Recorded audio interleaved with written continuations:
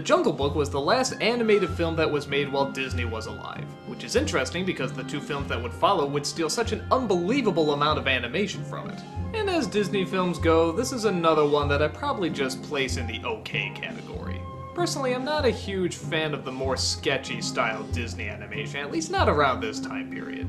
They always sort of look like the pencil sketches that were painted over. It never quite looked finished to me. If you're a fan of it, great, it just doesn't do much for me. But to each their own. How's the story? Well, based off of Rudyard Kipling's book, though very loosely, it follows the story of a little boy, or man cub as the animals call him, named Mowgli. He's raised by a pack of wolves, but suddenly his life is in danger when the evil tiger Shere Khan is coming to town. Shere Khan hates man, and the wolves know that he'll rip him to shreds if he ever finds him. So a panther named Bagheera takes Mowgli to the man village.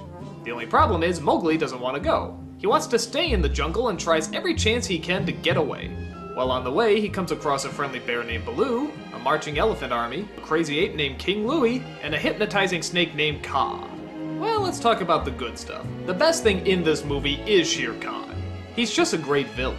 He actually reminds me a lot of Maleficent. There's not really much to his motivation, but just the style and class he has is so friggin' awesome. He is so confident in what a badass he is that it really does actually come off pretty intimidating.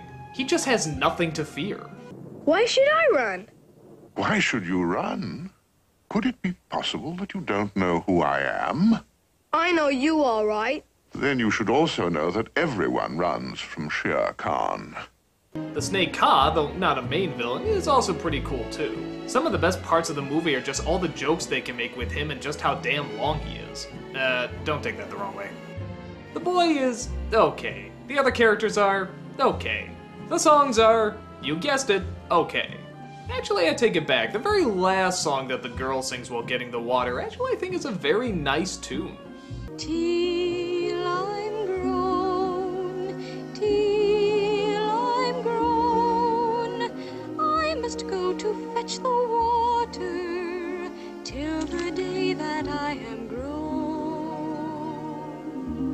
I like to hear somebody do a different version of it because it actually is a very soothing melody. But aside from that, nothing really stands out about the Jungle Book, which is a shame because the original book is not only much darker, but it's much more interesting. The way the animal world views the human world is actually sort of a fascinating commentary. The characters are more developed too, and it follows Mowgli through sort of a coming-of-age story, which really is a shame because I think Disney could have done that story great. Chuck Jones did a version that was much closer to the book in a half hour. I found that infinitely more fascinating than this film. But as is, there's nothing really bad about the Jungle Book, except, like I said, not following the book that closely. But as its own separate thing, I guess it works out fine. It's a very basic kids film. What you see is what you get. It kept me entertained as a little kid. I'm sure it'll keep your kids entertained as well. A few creative scenes and one or two good characters definitely make it worth a watch.